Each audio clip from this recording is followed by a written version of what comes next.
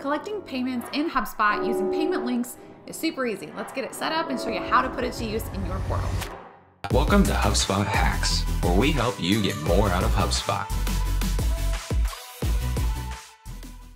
With HubSpot Payments, you can collect one-time recurring billing from your customers with an easy setup inside of your HubSpot portal.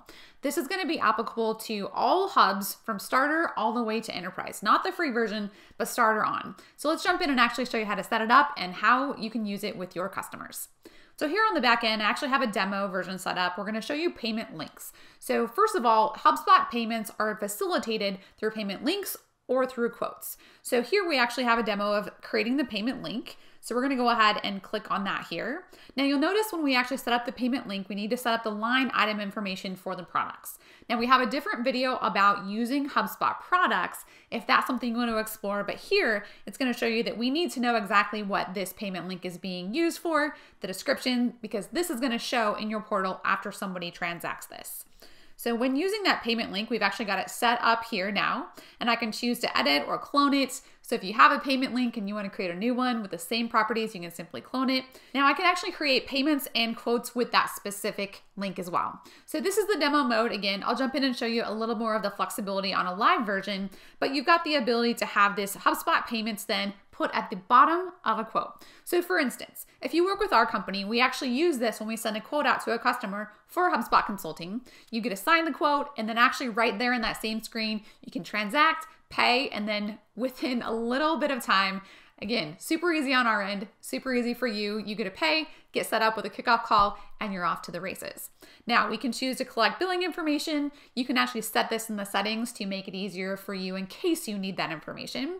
And then when I send that quote, again, this is super easy. It just populates inside of HubSpot, and we can make the checkout experience seamless. This is what it looks like. Again, trusted, people are used to this experience, and it's all through that same HubSpot link that you set up initially.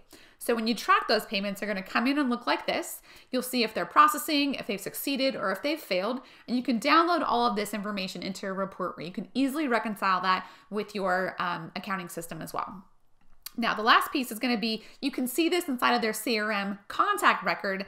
Wow, they paid, and it's going to show up on the right-hand side along with their deals because you're associating deals with that quote information.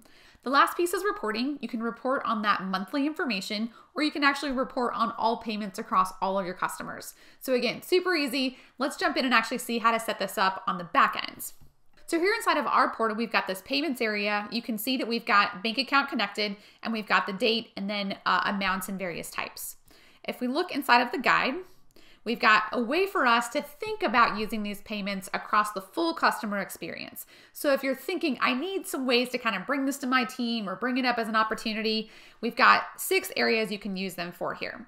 So payment links, again, a link's going to be, I just send you this in an email. Think about it kind of like this is going to be my PayPal link, what we used to use several years ago. Now you've got it here in the HubSpot portal. Quotes, I'll show you that here in a second. We just looked at that.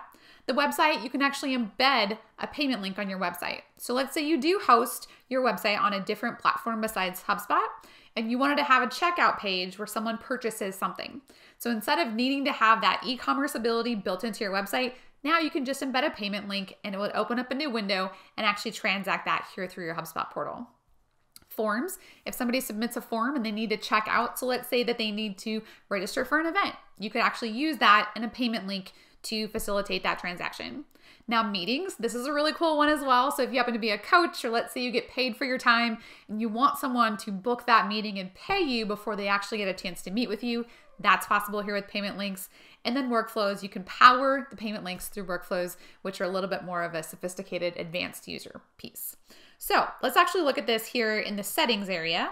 And if we talk about customizing the experience, HubSpot has this thing called brand kits, and you can choose how your payments look, coloring and that sort of thing in your brand area on the back end as well. So payment links will look like this. This is just a test area for us here. We've created a couple to look at, and you can see that you can name your link, and then you can see how many times that link is actually used. Now, payment links are going to be specific if you're sending them outside of the quotes. If you're sending a payment link attached to a quote, you don't need a separate link. It's actually going to work right inside of the quote itself, which I'll show you here in a second. Now I talked about those meeting links, and this is where it gets cool. So again, I can create a scheduling page. And if you need to know how to do this kind of soup to nuts, we've got a whole video about that. But one-on-one, we're gonna do this as a test, and we're gonna say this is a test, again, location test, and we're gonna choose a meeting type. Let's say this is gonna be a client meeting, and we're gonna click on next.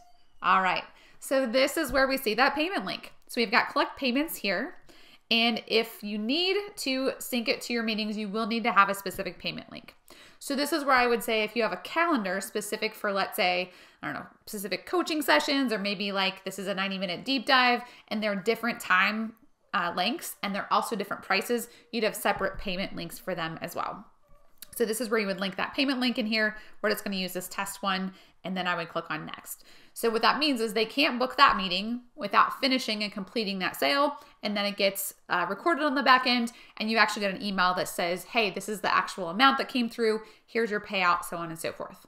Now keep in mind that payment links are actually transacted through HubSpot, so there is going to be a credit card fee associated with that. For the latest rates on that, go ahead and look at the HubSpot knowledge article or talk to your rep to see how that's documented, because that may vary. We do use this for our transactions and find it to be very competitive with the credit card fees that you'd pay other places as well. And again, it's all inside of HubSpot, so it makes for a really frictionless experience for your customer. So here we are in the deals area of a test deal. This is a fake deal here in our demo portal. I'm going to click on adding a quote. And to do that, we're going to walk through. I'm not going to worry about setting up any other pieces here. We're just going to use this to show you what the payments look like. So it's going to take in the person who's linked to this deal, their company. It's going to assume that I, the user, am the person that's going to be correlated with this deal as well.